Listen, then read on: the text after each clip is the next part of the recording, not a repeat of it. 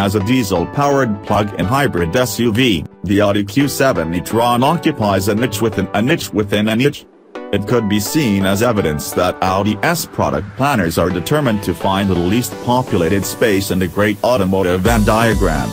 There have been diesel hybrids before in Europe, notably Volvo SB60 PHEV, but never one this large, offering quite this much all-electric range.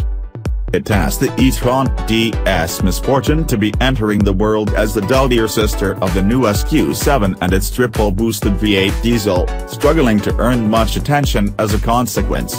Its prospects for US sales face the same challenge as other diesels tainted by VW's emissions scandal, and after some strong early indications that this vehicle would definitely cross the Atlantic, Audi now seems to have gone cool on the concept.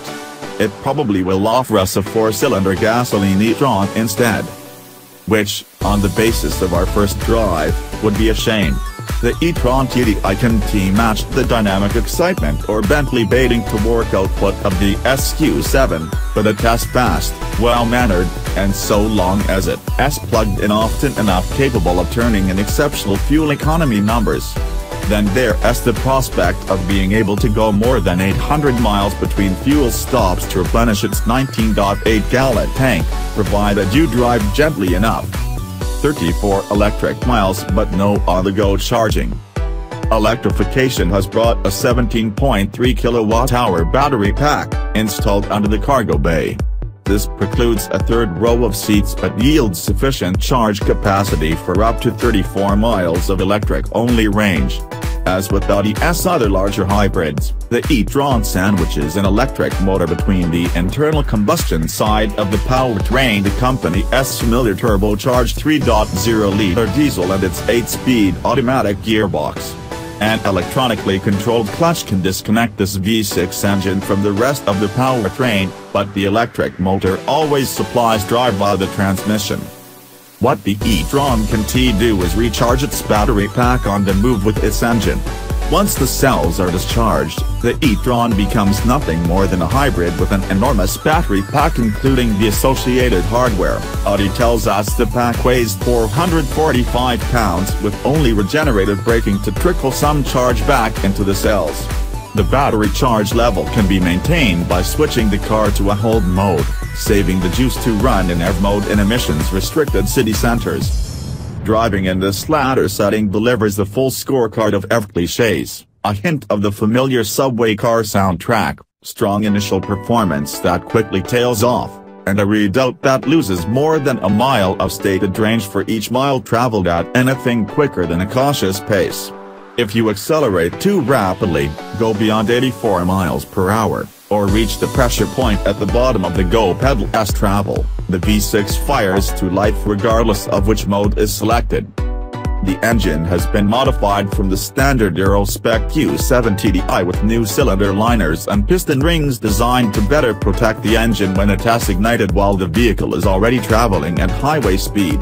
There are also dynamic engine mounts to help minimize vibrations and unwanted harmonics. Audi claims the V6 can operate happily at just 850 revolutions per minute. Under gentle use, the engine cuts in and out almost imperceptibly, with only vigorous accelerator applications producing some correspondingly gruff noises. Fully extended, the e-tron feels respectably rapid, although nothing like the monstrous Q7. Heavy like a locomotive. Dynamically, the mass of the electric powertrain and battery pack diminishes both lateral and longitudinal acceleration. The e-tron feels less fleet of foot than the Q7 and less keen to turn in, and it reaches its modest cornering limits far sooner. Lacking a 48-volt electrical architecture, it is without the Q7's active anti-roll bar functions, too. Being fatter actually seems to help it ride better over certain rough surfaces. The example we drove had the optional air suspension, but it loses its composure when asked to deal with bigger bumps. It feels big and heavy because it is big and heavy. As with every plug-in hybrid, the Q7 e-tron will make mileage sense only to those possessing both the wherewithal and inclination to plug it in. Drive it between plug-equipped destinations that are close enough together, and a tank of diesel may well last for the entire life of the car or until it turns gelatinous. But the claimed 156.9 that the car scores on the official European mileage test, which is highly biased in favor of plug-in vehicles, will be a cruel fiction for most.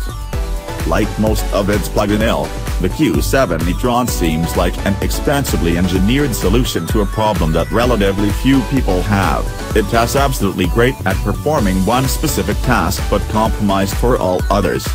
That said, we do still prefer this edition of the Q7 e-tron over the 4-cylinder gasoline version, initially intended primarily for the Chinese market.